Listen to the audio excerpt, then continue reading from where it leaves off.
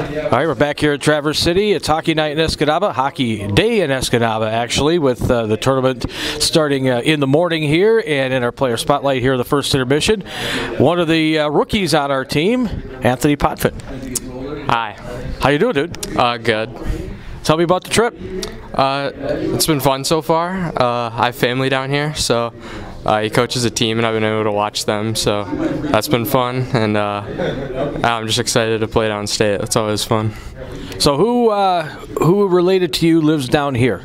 My cousin, Alex Gregrich, coaches M1 Griffins, and yeah, he's all right at hockey. Not too bad, eh? Yeah. So, but you're better? Yeah, most definitely. Yeah. So they play in this tournament too then, hey? Yeah. They're pretty good. I don't know what rank they are, but... Well, we don't play them, though. No. Now, what would that have been like? That would have been interesting, wouldn't it, for you? Yeah, it would have been fun because it would have been a lot of competition. Yeah. Well, tell me what made you decide to come out for the Eskimo hockey team this year? I just really love hockey. It's probably my favorite thing in the world. So. And you knew coming in you weren't going to play much, right? Yeah, because sophomores don't usually play much, but yes, also since I'm a first year. Yeah.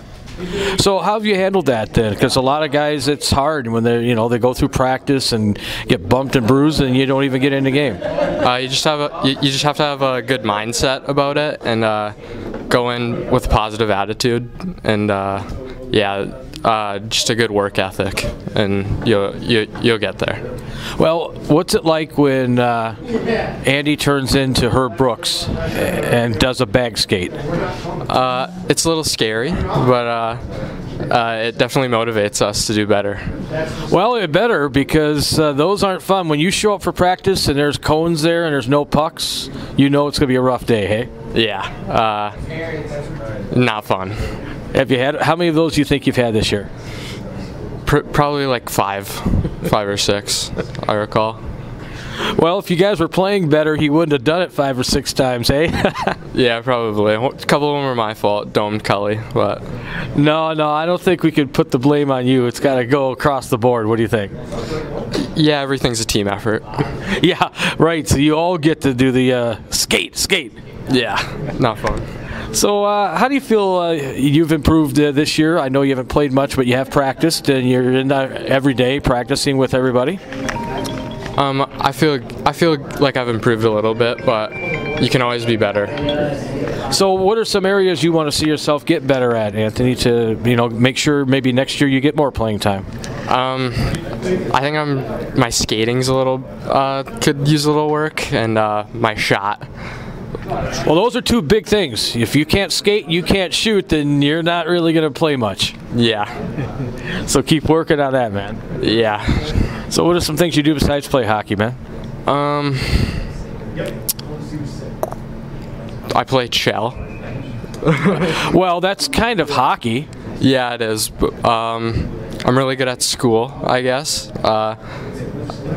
Well, that's why we've got you. See, nobody told you this. We got you on the team so you could bring up the team's grade point average. Yeah, and I do. Good. Everybody's got some work. Okay, say your shout-outs, Anthony.